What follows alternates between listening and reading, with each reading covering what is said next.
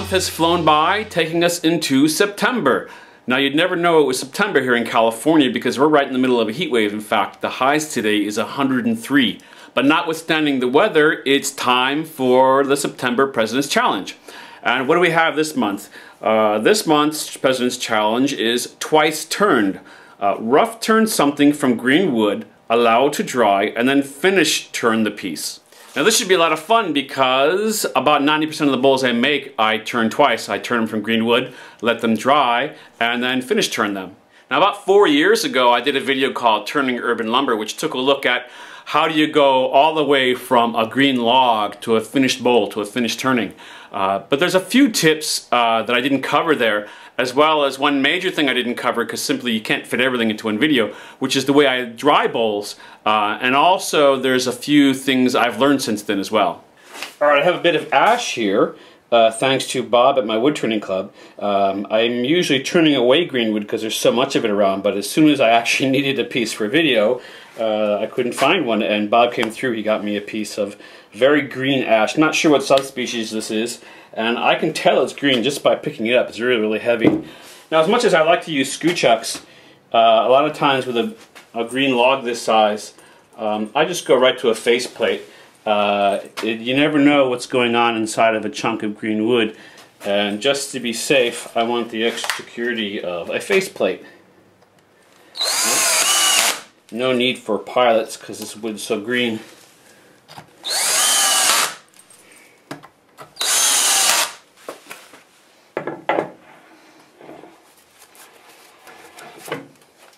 Now, a lot of turners like to round out their blanks on the bandsaw.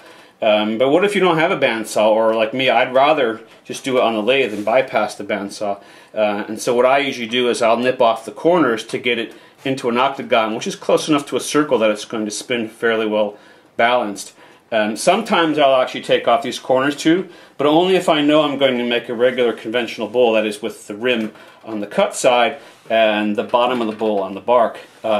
If there's any chance I might do a natural edge, I don't want to take off those corners because that's actually part of my rim. That's my natural edge right there. Now I could probably get away without using the tailstock right away because it's fairly well balanced, and that faceplate's on there pretty tight. But until I start to see what's inside the bark and until I get a little bit more round, I'm going to bring the tailstock in just for a little while. Now to rough this down, to get it closer to round, there's a cut I use. I call it a pivot cut. And the idea is that instead of using the bevel, you use a pivot point. So either you put pressure straight down the tool rest that way, or as I prefer to do it, I put my hand on the tool rest and I wrap my fingers around the tool, and I use that hook of my fingers to act as a pivot point. And the idea is that I can very slowly rotate through that pivot point, and as I cut through the wood, it's very easy to control and get that irregular surface a little bit rounder, a little bit faster. Now when you do this cut, you want to make sure that your lower flute is horizontal, it's flat. As you get used to the cut, you can kind of go a little bit uphill just to make it go a little bit faster, but at first keep it nice and level. The other thing is you want to make sure that your tool, the handle, is a little bit lower than the tip of the tool. And those two things are for a reason. The reason you want to have this horizontal is that when this is horizontal, this edge is about as far into the wood as it's going to go. So if you were to encounter something, maybe some metal, a nail, or a stone or something, or just some stubborn bark, the worst thing that's going to happen is it's going to roll the tool down. And in fact, the cutting edge is actually going to move a little bit away from the wood. So it's going to disengage from the cut. The reason for having it slightly downhill is if I encounter something pretty hard, instead of getting complete leverage and having the handle come up, it's going to tend to push the tool away from the wood as well. So I'll bring up the speed very slowly. I want to make sure, and I'm going to stand out of the way, I want to make sure this is not going to get too far out of control. And I want to try to get as much speed as I can without bouncing everywhere. And now we'll start doing that pivoting cut. So I want to pick my spot on the tool rest. My flute, my lower flute's horizontal, and my tool is slightly uphill. I wrap my fingers around there, and I actually put the tool right in my hip, and I pivot right into the wood, very slowly.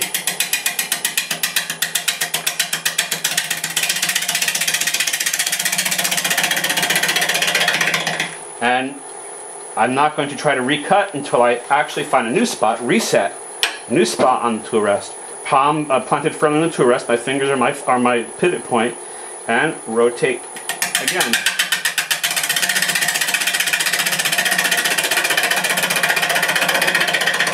Now I should also mention, you always want to go from right to left in this cut. If I was to come the other way, now I'm basically going directly into end grain, and that could be a problem. So always go from right to left.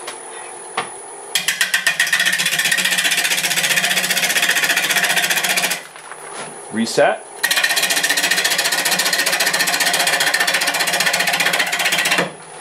See, right there I had a little bit of a bump, but because I was downhill and I had that wing, it just pushed my tool away. Now I should also mention, I wouldn't recommend using this cut on dry seasoned wood. It's just too brutal of a cut, and it's just really hard to actually make any progress with it.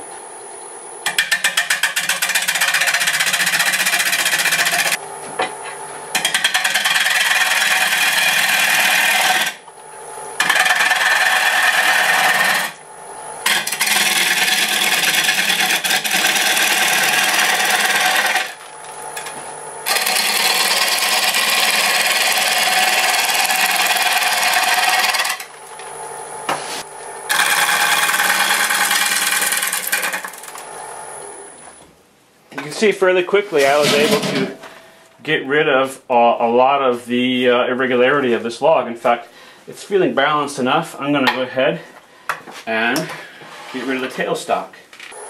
I'm able to get a good amount of speed now. So at this point I can go back to my regular cross end grain cuts and my side grain planing cuts, and more or less business as usual here, regular bowl making.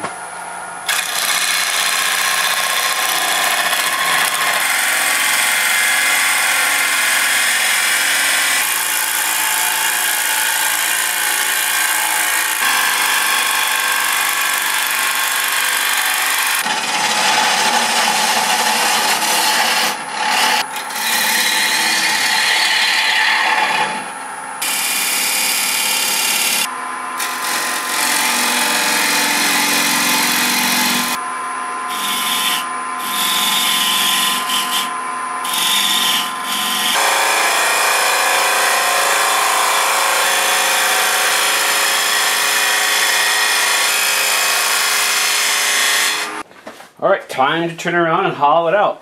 Now, you may take notice that usually you want the tenon to be the right size such that your gap between your jaws is about 1/8 of an inch. That will give you close to a perfect circle and you can get your best grip.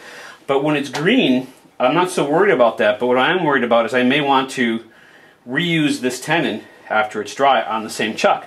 But I'm going to have to take away some material after it dries because it won't be round anymore. So I usually go a little bit large on the tenons when I'm turning them green.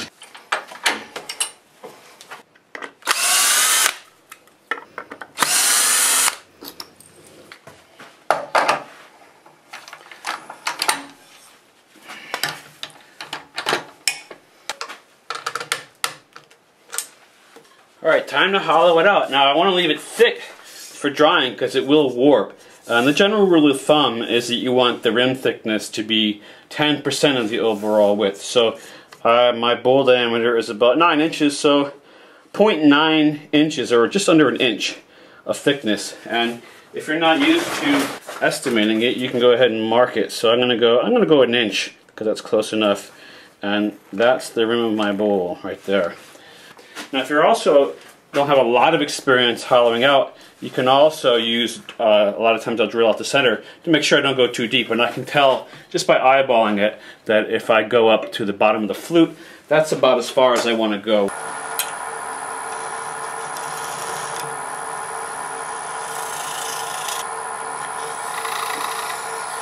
And now for possibly my favorite thing in wood turning, hollowing out a green bowl, just shavings everywhere.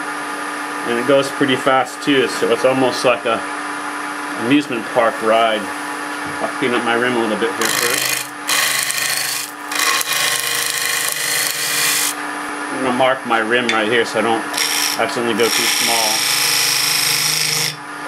And all the rest of that is coming out.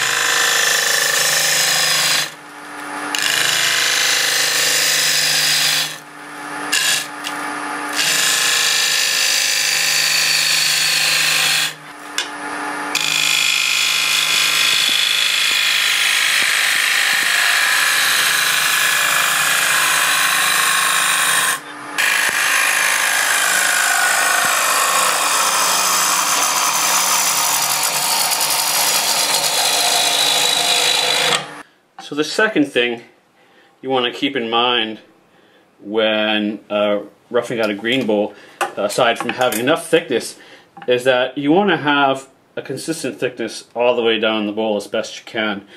Because if there's different thicknesses, it's going to dry at different rates, and it could exacerbate any kind of cracking.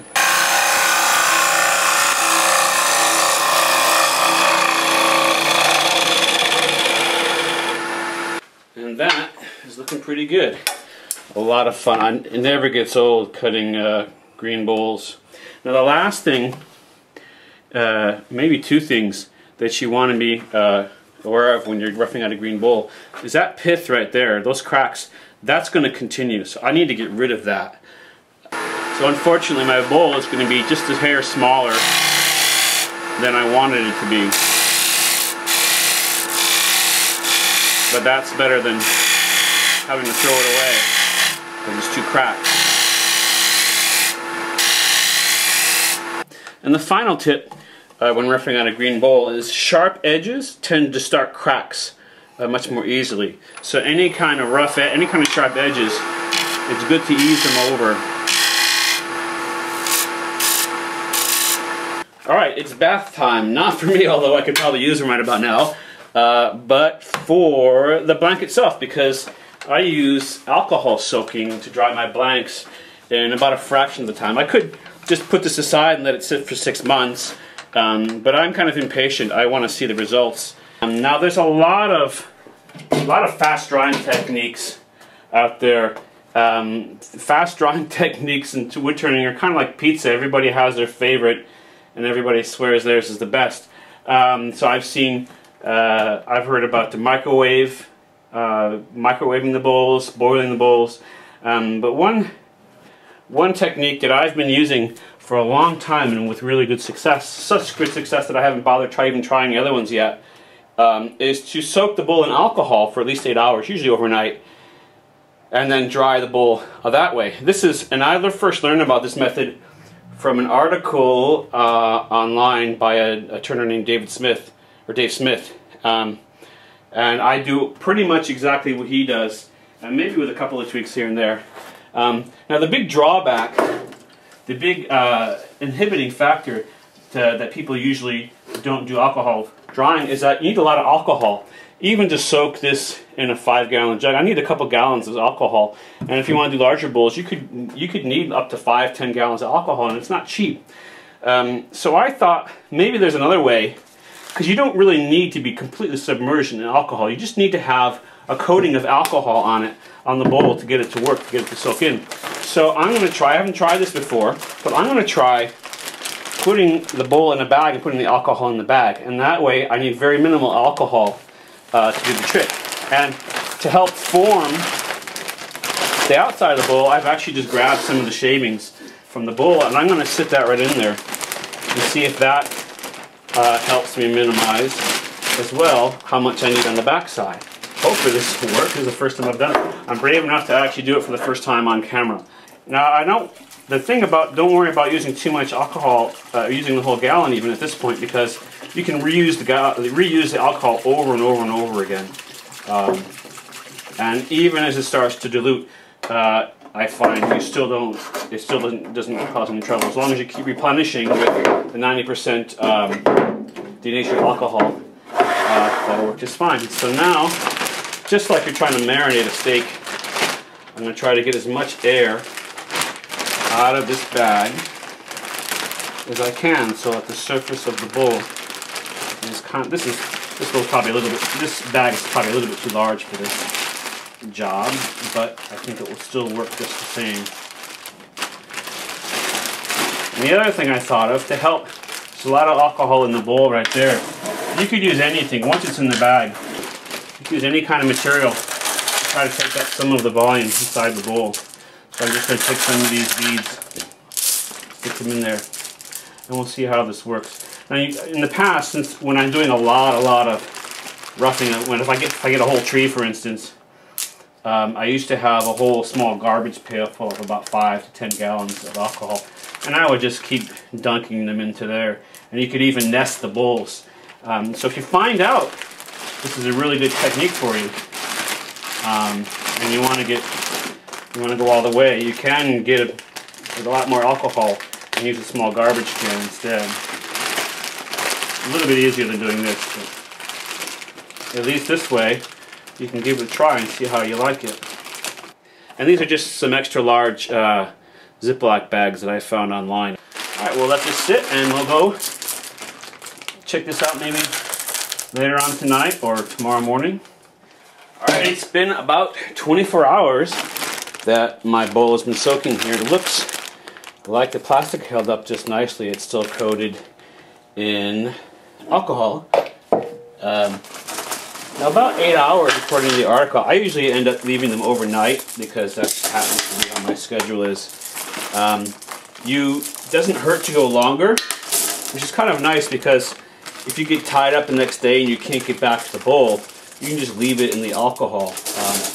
I once forgot about a bowl for about a week, and I took it out and dried it and it had no ill effects. So if you roughed out a bowl on Saturday and left it in, couldn't get to it Sunday, got to it Monday or Tuesday, you'd be fine. Get this out of here. And for now, I'm going to let it dry for about an hour just to make sure the surface is dry before we go any further. And this alcohol I'm going to reuse, and you can actually reuse this. You can actually reuse this alcohol over and over again. Now the denatured alcohol comes in about 90% alcohol, 10% water, and it'll become diluted because some of the alcohol will evaporate and the water gets left behind, and as well a lot of the moisture from the bowl blank will get into there as well. But since you don't really need anything that strong, I never replace the alcohol. I just keep adding more than 90%, and I did that for about 2 years, and that seemed to work just fine without ever having the solution get too diluted. Now notice also that the alcohol has taken on a little bit of color from the wood. Now as far as reusing the colored alcohol like this, it will stain just the surface, but as soon as you remount it, after drying, when you remount it, all of that pigment cuts away as soon as you true up the blank. I've even had alcohol that looked black from soaking Claro walnut, and afterwards I would soak lighter colored woods like maple and other things like that, and once I had it back, and it would stain as it came out of the alcohol, but after drying it for 3 weeks, putting it back on a lathe and chewing it up, all the color was cut away. So we'll let this dry for about an hour before we go on to the next step. Alright, the surface is just about dry, so I'm going to go ahead and finish this up, get it ready for drying. And what I do is I'm going to wrap just the back side and the rim with some kind of paper. It could be a paper bag or the brown paper that you get from packing. And the theory here is that by covering only the back, it makes the inside of the bowl dry a little bit faster than the outside. And the idea is that it compresses that drying on the inside first causes the bowl to be compressed, and so you get a little bit less cracking that way. Now I used to wonder if this was actually necessary, but I found out the hard way that it does seem to work, because one time I roughed out a pear wood bowl and I forgot about it. I left it to surface dry, and forgot to come back and put the paper on.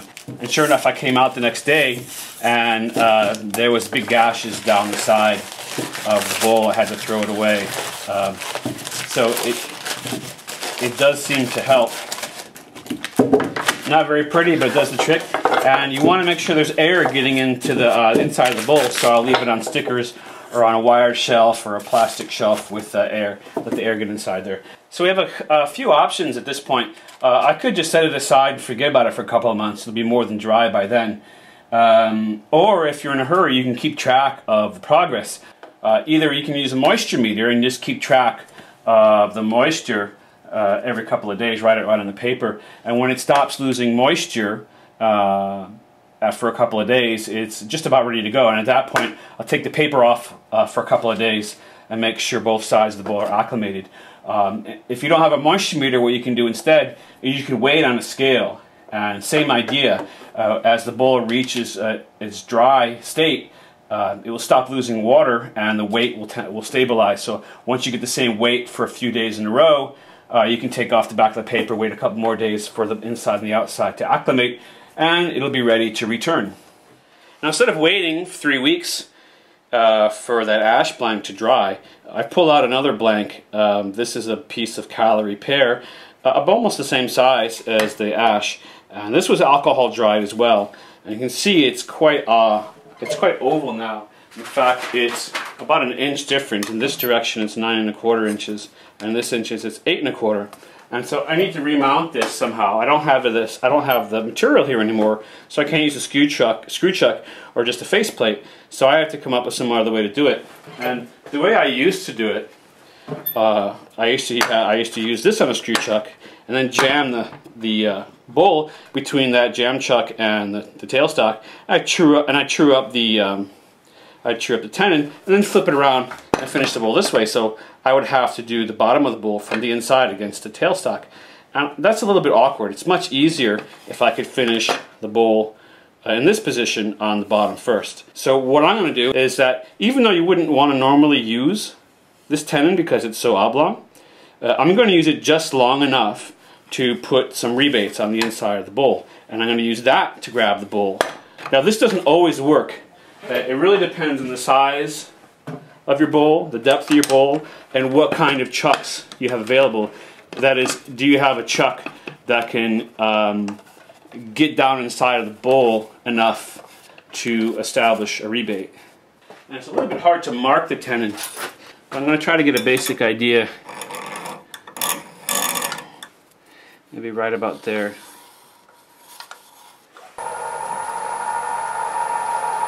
Very gently.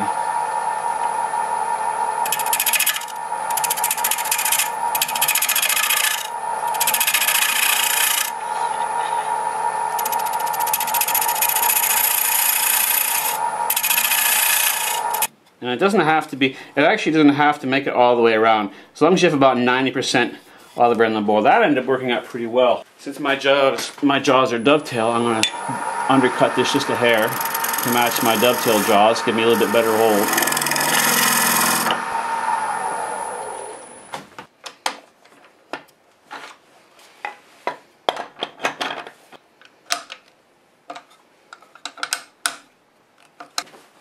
Now I have a nice solid mounting, and I can work on the outside of the bowl without the impediment of the tool or the tailstock, or being sandwiched in between the work and the headstock.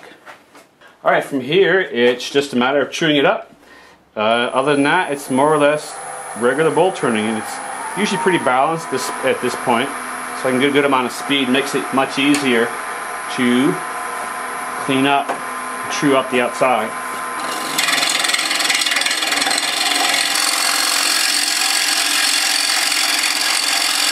One thing you'll find when it's out of round, when you're cutting, a little extra pressure down on the tool rest.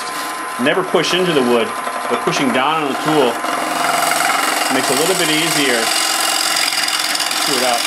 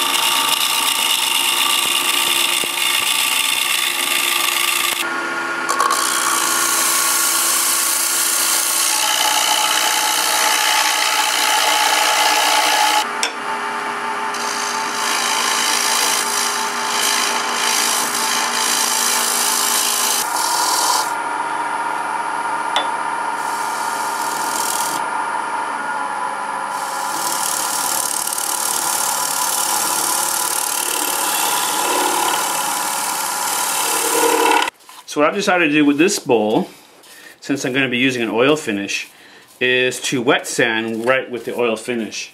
You can use I happen to like boiled linseed oil on pear wood, but any oil that doesn't dry right away, mineral oil, boiled linseed oil, walnut oil, tung oil, anything that doesn't dry really quickly, you can wet sand with it. The advantage or the disadvantage of wet sanding is it can get a little bit messy. The advantage is that you don't have dust kicking up everywhere. That's one upside. It also lubricates the sanding, so the sandpaper doesn't get clogged up, and it tends to cut faster and smoother than when dry sanding. And I've used boiled linseed oil and wet sanded on pear wood before, and I like the way it turns out. Alright, a nice little salad bowl made out of pear wood. I'll let this dry for a day or two before I take it over and I'll buff it. And I think I'm going to keep this one and use it for a salad bowl in the kitchen. Now, if you've never turned green wood before and twice turned bowls, it's something you might want to look into because it's a lot of fun and it's free wood. Essentially, you just need to invest in an electric chainsaw so you can cut up your blanks. But if you belong to a club, we always get messages, it seems like every couple of weeks a tree's coming down. So there's no short supply of green wood. And you'll also be able to get a hold of a lot of woods that you won't find in a lumber yard. Different kinds of trees may not be suitable for construction or for furniture, but they're perfectly fine for turning. Alright, so that's what I have for this President's Challenge, and so until next time, make some shavings. get some green wood and send those shavings all around your shop. It'll make a big mess, but it's a lot of fun.